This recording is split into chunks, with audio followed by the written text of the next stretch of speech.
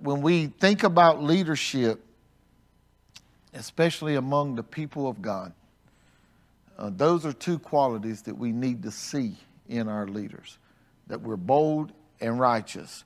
Just being bold leaders is not enough, because uncontrolled boldness can violate people's rights.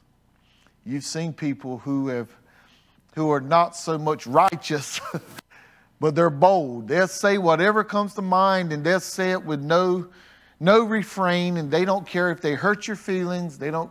It's you that's got to get over it when their lives is as raggedy as anyone else's. That kind of boldness, where we don't care about the feelings and we don't care about the growth of others, that's not the kind of boldness the church needs. Not any boldness that's going to violate the rights of people. Being just righteous is not enough.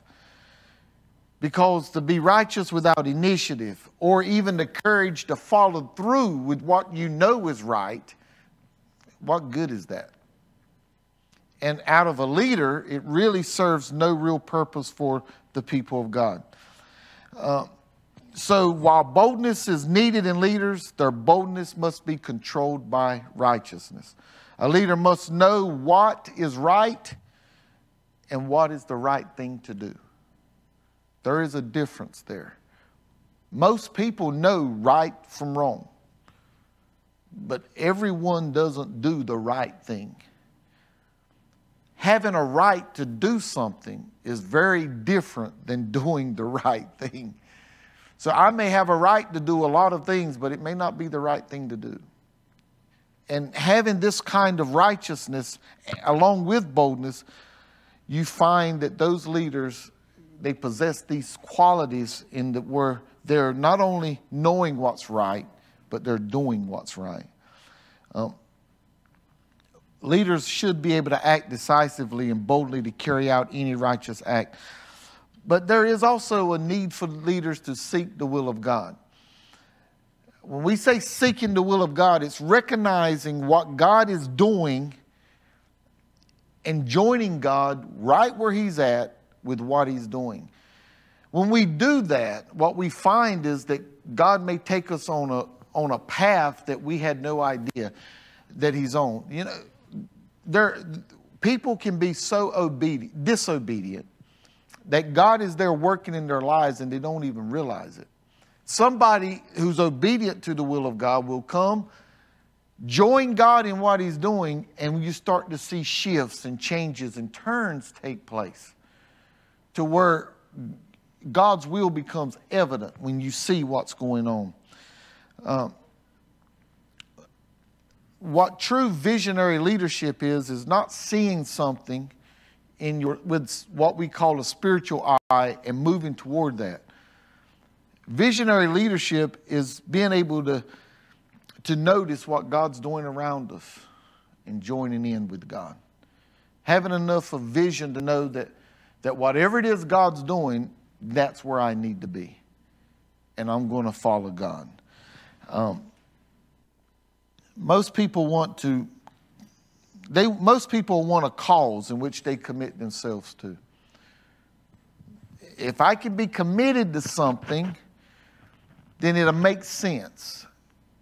And I'm able to move toward a goal, a task, a purpose, and that will satisfy folks. But visionary leadership, these leaders are desperately needed. They're leaders who are able to lead us better. Now, this may come at a great sacrifice, but to join God in what He's doing, the sacrifice is always worth it. Jesus tells us in Luke 9:23 and 25, as He said to all, if anyone desires to come after me, let him deny himself, take up his cross daily, follow after me. For whoever desires to save his life will lose it, but whoever loses his life for my sake will save it. For what profit is it to a man if he gains the whole world and loses his own soul? So really, if whatever we're doing, whatever sacrifice it may be for us, if it gives God glory, the sacrifice is worthy.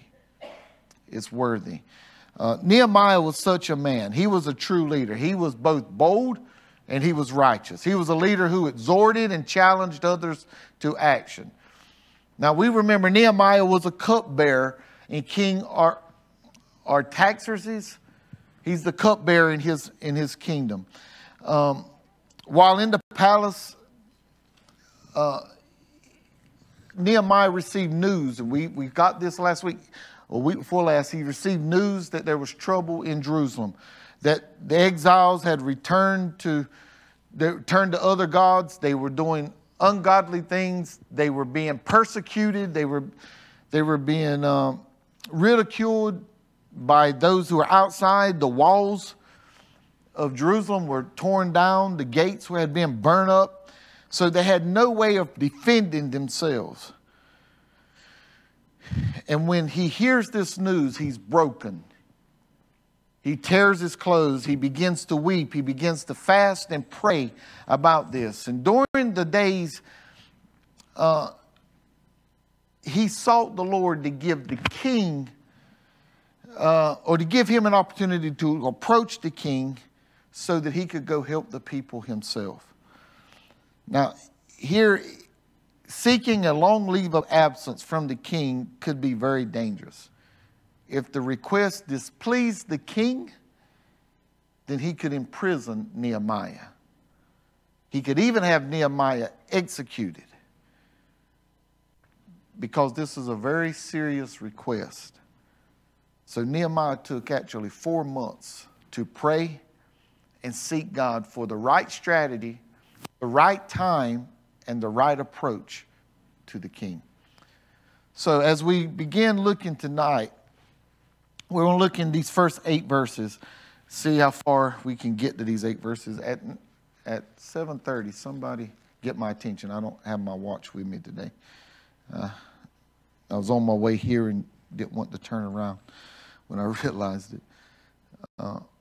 Chapter 2, look at these first 8 verses. The Bible says, "And it came to pass in the month of Nisan, in the 20th year of King Artaxerxes, when wine was before him, that I took the wine and gave it to the king. Now I had never been sad in his presence before." So we can hear, it's like Nehemiah's narrating this. "Therefore the king said to me, 'Why is your face sad, since you are not sick? This is nothing but sorrow of heart.' So I became dreadfully afraid and said to the king, 'May the king live forever. Why should my face not be sad, when the city, the place of my father's tombs, lies waste, and its gates are burned with fire?' Then the king said to me, 'What do you request?' So I prayed to the God of heaven, and I said to the king, 'If it pleases the king, and if your servant has found favor in your sight, I ask that you would send me to Judah, to the city of my father's tombs, that I may rebuild it.' Then the king said to me," the queen also sitting beside him, "How long will your journey be, and when will you return?" So it pleased the king to send me, and I set him a time. Furthermore, I said to the king, "If it pleases the king, let letters be given to me for the governors of the region beyond the river, that they may permit me to pass through till I come to Judah, and a letter to Asaph, the keeper of the king's forest, that he may give me timber to make beams for the gates of the citadel, which pertains to the temple, for the city wall, and for the house that I will occupy." And the king granted them to me, according to the good hand of my God upon me. This is God's holy word. So now we find, while serving the king, Nehemiah does something that is courageous, but it's also dangerous. So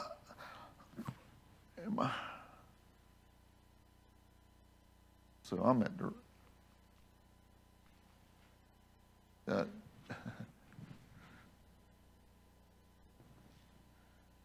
he does something. Yeah, it's 344. 344, yeah.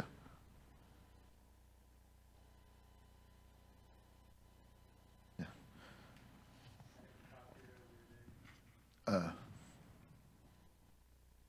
Yeah. So while serving the king, Nehemiah does something very courageous and dangerous. One, he showed a bad countenance. He showed a bad countenance. So basically what Brother Lawton was saying earlier, people wearing these masks, you can tell they're not smiling. You can tell they're sad, they're frowning, they're upset. Well, here he is before the king.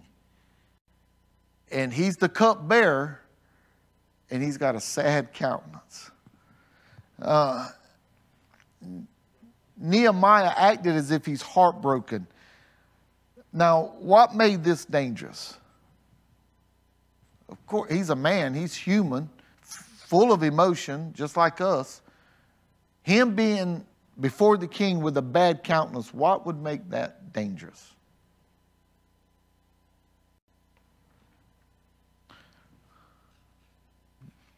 Got to have a thought. If you look at it from my standpoint, Okay. the king was a man.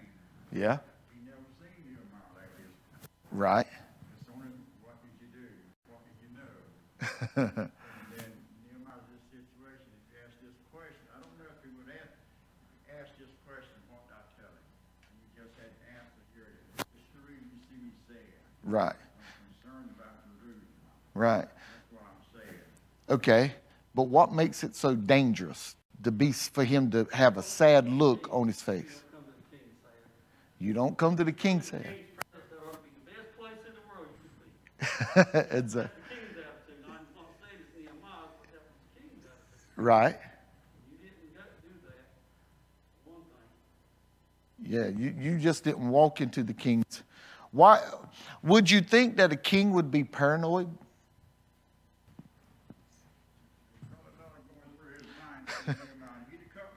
He's the cupbearer. He's the man. He's trusting more with his life than anyone else. And this man's coming into the king's presence with a sad look on his face.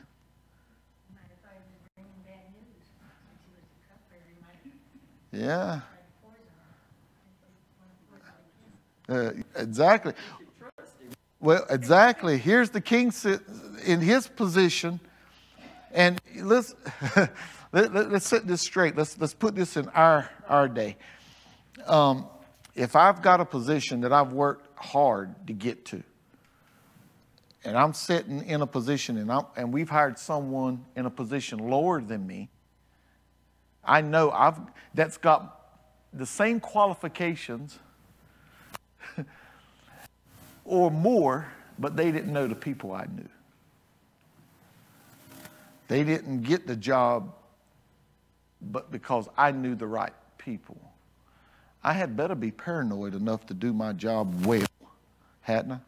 If I know there's somebody behind me that is qualified to take my job.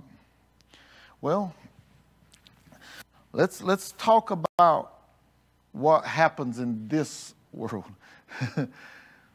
There are people who die because others want where they're at. Now, we don't see that so much on the job site, legal jobs, but if you look at gangs, every gang member has a duty, and every gang leader is paranoid. Because any time something is off, just the least little bit, they become paranoid. Somebody in that gang wants to be the head honcho. Ain't that the way you say it? They want to be head of next. And so here's the king. The cupbearer's coming there, and he's got a sad countenance. Never seen him sad, but he's got a sad countenance today. Red flags start to jump up. What's going on? Man, have you poisoned me? Is someone else trying to poison me? Going before the king, there has to be nothing that's out of normal. There's nothing everything has to be as it should be. If you don't, then the king senses that there's something else going on. And the way you're coming is not worthy. and fitting for the king. Now, Brother Kit was on to something. Listen, we can't come before God any kind of way. If we come broken, he understands that. But we can't just come any kind of way. When we come before him, we have to come before him fitting for him being our king and our Lord. Here, Nehemiah was doing something very dangerous. He had this sad countenance. Now, he was relying on something. He was relying on the fact that maybe the Lord is working in the king's heart. He's been praying for 4 months. He's been fasting off and on within these 4 months. He's really been seeking God. And so when the king noticed this cupbearer's distress and countenance, his thoughts didn't turn to suspicion. Nehemiah had to be counting on God to work on him to where his thoughts wouldn't be that of suspicion. Instead of suspicion, his thoughts became sympathetic. He began to inquire and wonder what's going on with Nehemiah. So the king asked him why he was so sad. He wasn't ill. He wasn't sick. Why was he sad? It wasn't making sense to the king. Maybe the king was thinking, Nehemiah, you've got it okay now. Your biggest duty is to protect me with what I eat, what I drink, making sure I'm not poisoned. Outside of that, you've got it made. You're probably the person I trust more than anyone else in the kingdom. So he becomes concerned at that time rather than suspicious. When we think about the kings and their kingdoms, and we think about the possibility of others trying to dethrone them, and the paranoia that is usually upon someone who gets in certain positions,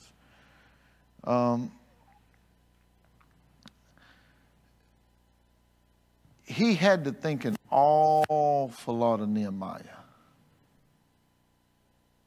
for him not to be suspicious. Or God had to do an awfully big work in his heart. As a matter of fact, the king, when he asked the question, he opened up the opportunity for Nehemiah to come to him with the question, to inquire what he really wanted to know. But Nehemiah became dreadfully afraid. The Bible says, King James says that I became very sore afraid. So here he is standing before the king with a sad countenance. The king's opened up the opportunities, been gracious to him, and opened an opportunity for him to make his request known. And now he's afraid. Nehemiah knew that the king's order was partly why the city had not been built in Jerusalem. It's because of what the king had said in Ezra, I think it's chapter 4, in Ezra 4, the king had stopped the building of Jerusalem years before. The king had feared a Jewish rebellion if they were allowed to rebuild the city. If we look there in Ezra 4, I can take you to those verses. If we look there, especially from verses 6 to verse 24, but if we look there in verse 13, not 13, I'm sorry, verse 16, what had taken place is some of the leaders there had gotten in touch with the king, wrote this letter informing the king that there could be a revolt that took place if he allowed the Jews to build the walls in Jerusalem and to put the gates up. They were trying to worship, and they got that reestablished. Now they wanted to reestablish their kingdom. They were accusing, they were bringing accusation. Look there in verse 13. It said, let it be known to the king that if this city is built and the walls completed, they will not pay tax, tribute, or custom, and the king's treasury will be diminished. So here's an accusation based upon nothing. really based upon nothing. There's nothing that the Jews had done to give them an idea that this is what they would do. But they send this to the king. Also, in verse 16, it says, we inform the king that if this city is rebuilt and its walls are completed, the result will be that you will have no dominion beyond the river. Of course, the king didn't want to hear that his kingdom has been lessened. He wants his kingdom to grow, not to retreat. So here in verse 19, the king sent an answer. From verses 17 to verse 24, the king said, but go to verse 19, he said, I gave the command, and the search has been made, and it was found that the city in former times has revolted against kings, and rebellion and sedition has been fostered in it. If you jump to 21, it says, now give the command, make these men cease, that this city may not be built until the command is given by me. In verse 22, take heed now that you do not fail to do this. Why should damage increase to the hurt of the king? So obviously the king bought into this accusation against the Jews. Chapter 4 in Ezra. And so when here Nehemiah's about to make a request, and the request is needed because of something the king had done years before. The king had stopped the building. And now Nehemiah is about to make a request to go back. So Nehemiah showed a deep, let's look here. His heart was pounding rapidly. Nehemiah respectfully approached the king. So Nehemiah understands, okay, the king is partly responsible for Jerusalem not being built. I'm wanting to ask, can I go and finish rebuilding Jerusalem? So in his request, he begins this way. May the king live forever. One, by saying that, he's saying, King, I pray that there's no threat to your life. And I pray that your kingdom lasts forever. That's what he's saying to the king in making this comment. So he's got his attention. And with a sadness of heart, he asked the king, look down in verse 3. Why should my face be sad? Why should my face not be sad when the city, the place of my father's tombs, lies in waste and its gates are burned with fire? So he shows a lot of respect here for his ancestors. He shows here he's got a broken heart over the circumstances that's surrounding his home city. He's mentioning two facts in the way that he did this. He hoped to arouse the king's sympathy. He wanted the king to feel sympathetic to the king's cupbearer because he was worried about not only his father's tombs. He was concerned about his ancestors, and he was concerned about his home. There's something to that among certain people, certain groups of people. You go to try to dig on Indian burial ground, they'll fight you tooth and nail. Doesn't matter how much it's going to bring, how much, whatever the digging, how much good it may do to the community, that's a sacred place. You don't disrupt burial grounds.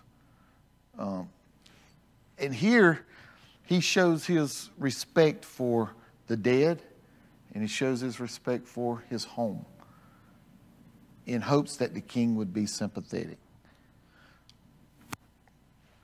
So as he does this, the king asks, well, what do you request? So in this statement, or this asking, why should my face not be sad? Or why should my countenance not be sad? The king hears that there's a request with this. He's got a plan together. The king hears this. So he's asking him, what is it that you request? What's on your mind? What do you want?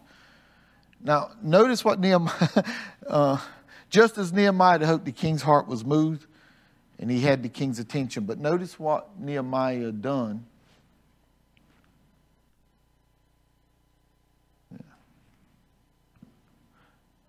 Before answering the king, he prayed. He prayed before he answered the king. Now, we don't know if he stood there. We don't know if he backed away. We don't know if he turned his back. We don't know if he bowed down on his knees. We don't know if he had a 2-minute prayer, a 20-minute prayer, or 20-second prayer, or a 5-second prayer. I would think, Lord, I need your help. Well, the time frame too. I mean, could it have been the same day, the next day, or Yeah. that same hour? Yeah, we have no idea.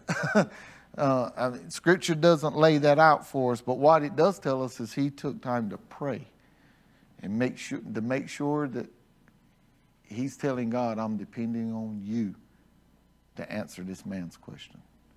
Here's the king. His life now is in the king's hand. When the king asked him the question, what's your request? He knew that if it was a request the king didn't want to hear, he could be put to death. No questions asked. So he's put his life in that moment in the king's hands. So he's saying, God, I'm putting my life in your hands. So whatever is needed, God, that's what we'll do. So Nehemiah says, if it pleases the king and if your servant has found favor in your sight.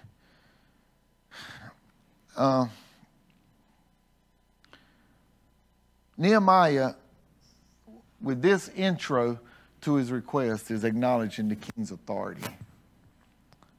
If it pleases the king and if your servant has found favor in your sight. He's reminding the king, I'm not overstepping who I am and who you are. I'm not challenging you.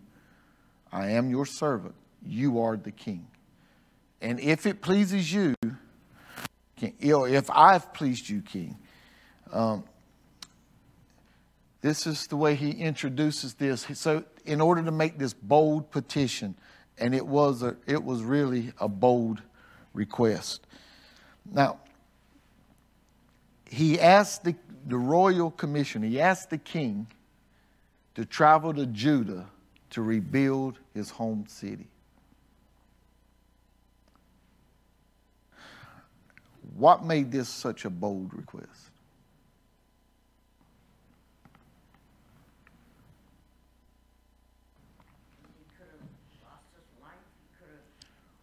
Well, he could have, but the relationship between the okay, the relationship between the peoples. Okay, so the controversy, you would say, could have made that. Would you think too? He knew the king was in the beginning was part of the problem. Okay. And he was going before the king, knowing that the king had put the city in the position it was in. Yeah. And he was going to the man. That was the problem from the beginning. Right. Asked, could he go back to fix what the king had? Yeah. Of course, you know. It had to be. He had to be in charge, so to speak. Okay, knowing that the king was responsible for what Nehemiah was going to fix, that took boldness. But right here, what really made it bold comes along with what Gerald said. So you take these two and you put it together. One, he's asking, can I go fix your mess? And then the king's next question, how long are you going to be gone? So here, it meant that the king was going to lose his most trusted servant. The one who put his life on the line. And Nehemiah is saying, I need to leave for a while. Who else does the king trust like that? Yeah. Who else does he trust? He would be gone. I'd imagine that the appeal shocked the king. That's just, I'm saying I imagine this. Just to think that he's losing his most trusted servant, it had to cross his mind as Nehemiah is asking. I'd imagine that the king was actually speechless for a few seconds. Nehemiah said, wait a minute, did he just ask if he could leave me? And he left the king vulnerable. Yeah, well, that's why I think it happened all in one meeting. I think that he recognized his countenance and discussed it with him, and then the king maybe said, "What do you want me to do?" And thought out and came back. That's why I think it happened. It happened at the end of that night, so to speak. I don't think all of it. Well, you could be right. I mean, there's nothing that tells us it's not. And that's an interesting thought. I didn't hear any of that. I didn't read any of that in any of the resources I was looking at. But it's an interesting thought. It really is that. Yeah, we have a tendency when we read and study the Bible that It just flows. Sort of mm-hmm. It could have been, he could have planned out how he's going to build it, all where he needs to get lumber for and all that. Well, here's what it does tell us. There was about 4 month span in between him getting news of what was going on and him talking to the king. So he had 4 months here to not only pray and seek God's direction, but also to plan. So I think Nehemiah had his plan together before he ever approached the king. And here's why I say that. It's wise. It's wise to come before a group with not just a suggestion, but a plan if they like the suggestion. Because just coming up with a suggestion is not enough. I think that we are blessed in our area. And I'm talking about southeastern United States. I think we're blessed with visionaries. No, let me say this right. We're blessed with dreamers. We don't have many visionaries. The difference is that a dreamer can come up with this idea. The visionary puts a plan together to put it in action. And here we find that Nehemiah is a visionary leader. He's somebody that not only has this dream or this idea, but it's not his, it's God's. Because it was born out of sorrow for God's people. And then he took time to pray, seek God's face, and plan these 4 months. Now, whether it was more than one meeting, we don't know. It could very well be. But Nehemiah's plan, it was very strategic. And you see it in how he went about asking the questions. He comes in, and it may not have been Nehemiah's plan to come in that way, but he did. He comes in with a sad countenance. He's depending on God. The king asked him, "What's going on? Why are you so sad?" "Why shouldn't I be sad? My family, where my fathers are buried, they're in trouble." Okay, well, now, what do you want? "I want to go back, and I want to help them."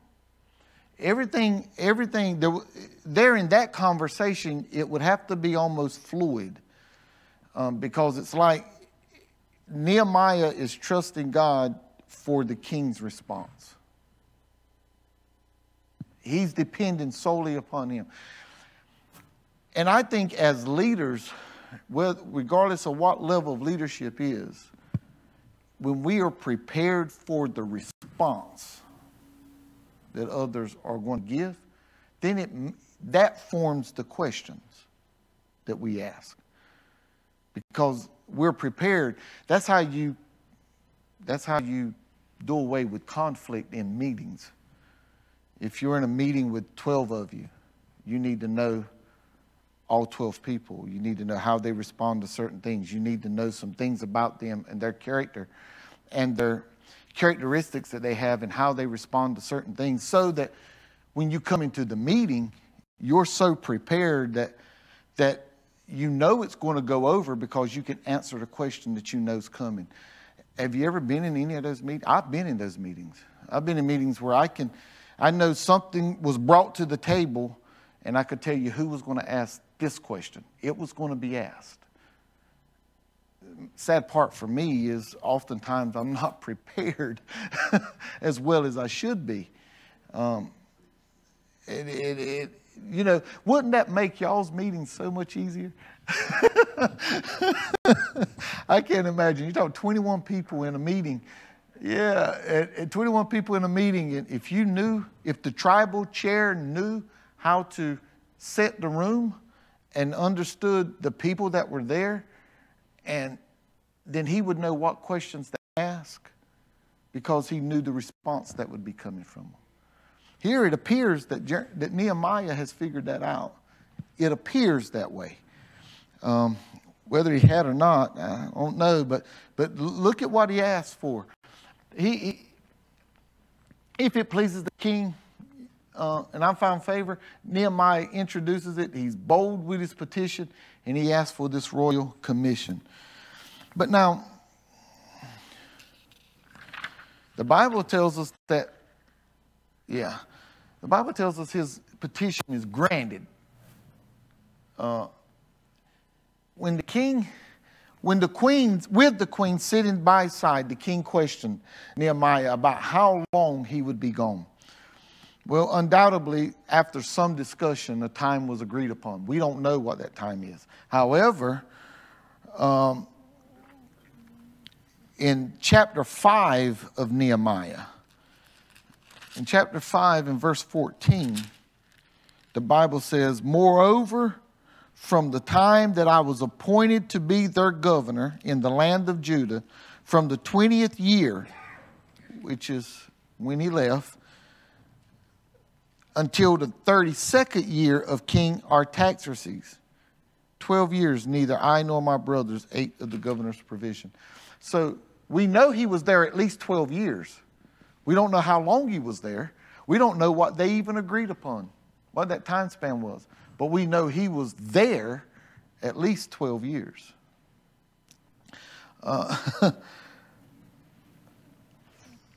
So undoubtedly,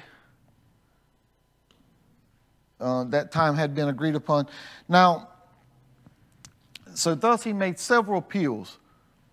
They agreed upon a length of time. Now keep in mind, Nehemiah had thought about this process extensively.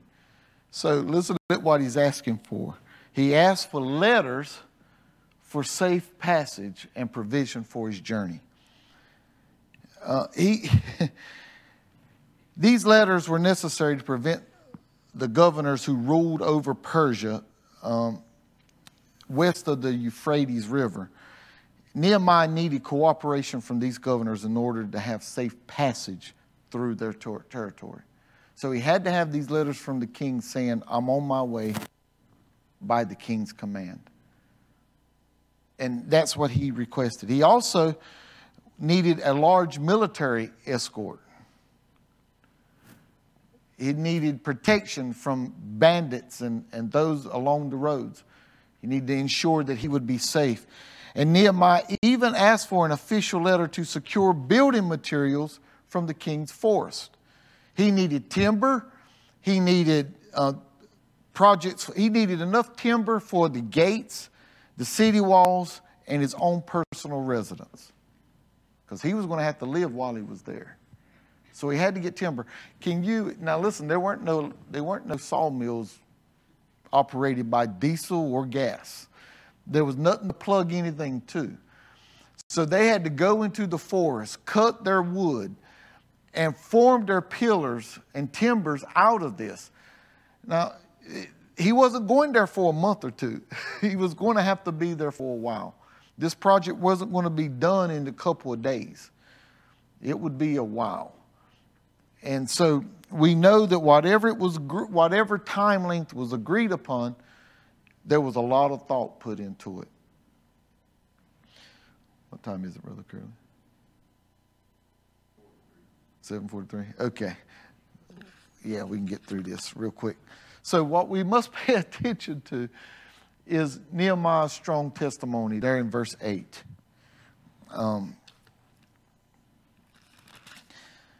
He says here, according to the good hand of my God upon me. This request that Nehemiah made was granted by the king because of God himself. God had moved upon the heart of the king. God had moved upon his mind. And God had granted Nehemiah provision to go back to Judah to help rebuild the walls in Jerusalem. The Lord's gracious hand was upon Nehemiah, so the Lord stirred the heart of the king to grant Nehemiah's request. Now, there are some things in here we're going to have to learn. Now, Nehemiah, he appeared to have a strong spirit and an even stronger trust in the Lord. He boldly went before the king because he trusted the Lord to guide and to help him. Yeah. And because of his trust, the Lord gave him his spirit of strong determination. And so it is with us. When we have a strong trust in the Lord, and we're willing to be bold and righteous on the Lord's behalf, then we can trust that God will be with us. He'll give us that spirit of determination. There's some things that was said about me along, family members and others have said about me along the way. And I've never been one that was just so stubborn that I'm going to show you. That's just never been who I was. When I was in college, I had a professor. I was in the education department. I was wanting to teach and coach. I started coaching ball when I was in the 11th grade. I couldn't play that summer, so I just started coaching. I had my second knee surgery in May, and I knew I weren't going to be able to do much myself, so I just began coaching and fell in love with it. The next year, my knees weren't strong enough to play that summer, so I was coaching again. So when I started college, I was still coaching, and I loved it. I found something that I thought I was really good at. I was a much better coach than I was a player. You don't have to be a big, strong person to be a coach. You need to be big and strong to play. But I had a professor look at me one day and ask me, he said, why are you wanting to teach? I said, because I want to coach. I'm in the PE department. But I'm taking an education class, and he asked me that question. I said, I want to coach. He said, well, you got no business in the education department. You got no business going to be a teacher if all you want to do is coach. Well, that's fine. I just left the education department. You said I don't have no business here. I don't want to have to take classes under a man like you.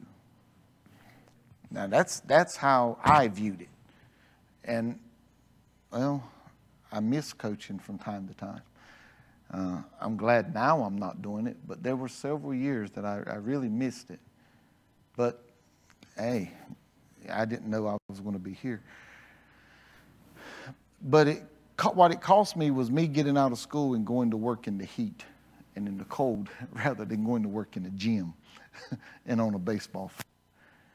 And because I just didn't have that determination to show him. Now, my uncle, he was working full-time and he was in school. He was in the chemistry department, and he was told by one of his professors he would never fulfill his dream. He wanted to become a veterinarian. And his thoughts were, I'll show you.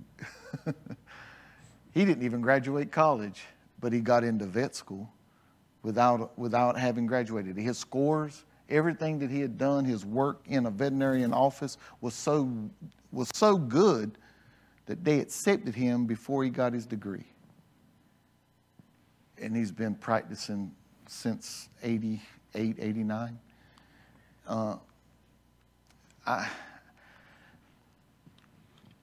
But when I come here, there's just something different when we're allowing God to use us. When I come here, this isn't something I can quit. When I leave here, it's because you and God are no longer in agreement for me to be here. Have there been times when I wanted to quit? Yes. There's been times when I've been overwhelmed and just felt I just can't do this anymore? Yes. But my determination isn't about being here. My determination is being where God would have me to be. And that's why I'm still here. I could have left 10 years ago when I thought that I'm way over my head with this. I don't know what I'm doing here. I could have left 6 months after I came. But it's, God, if this is where you would have me to be, this is where I'm going to be. And whatever it is I need to do, help me to do it. This is where Nehemiah was. And this is where we all are when we put it in God's hands and we're trusting him. Just as he was with Nehemiah, he'll be with us. Two things we need to get, and I need to let y'all out.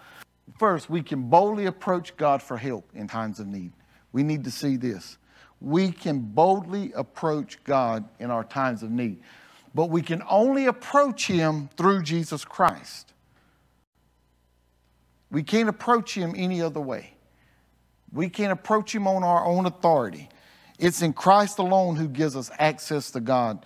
But when we come to Christ and approach God through him, Christ gives us a right to be bold before God. And we can boldly make our requests known to him. He tells us in Hebrews 4:15 through 16, for we do not have a high priest who cannot sympathize with our weaknesses, but was in all points tempted as we are, yet without sin. So let us therefore come boldly to the throne of grace, that we may obtain mercy and find grace to help in our time of need. In Hebrews 10:19 through 22, therefore, brethren, be bold, having boldness to enter the holiest of holies by the blood of Jesus, by a new and living way, which he consecrated for us through the veil, that is his flesh. His flesh was torn. It was beaten. It was battered.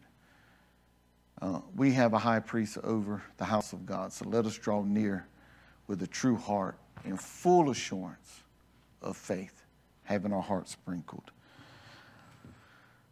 from the evil conscience of our bodies washed with his pure water. And here's the other thing we get from this passage. If we will be bold in our work for the Lord, he'll guide us, he'll deliver us, and he will protect us. Through him, we have the power to be strong and courageous and fearless, even in times of difficulty. Deuteronomy tells us in 31:6, be strong and of good courage, do not fear, nor be afraid of them, for the Lord your God, he is the one who goes with you. He will not leave you nor forsake you. Joshua 1:7 says, only be strong and very courageous, that you may observe and do according to all the law which Moses, my servant, commanded you. Do not turn to the right hand or to the left, that you may prosper wherever you go.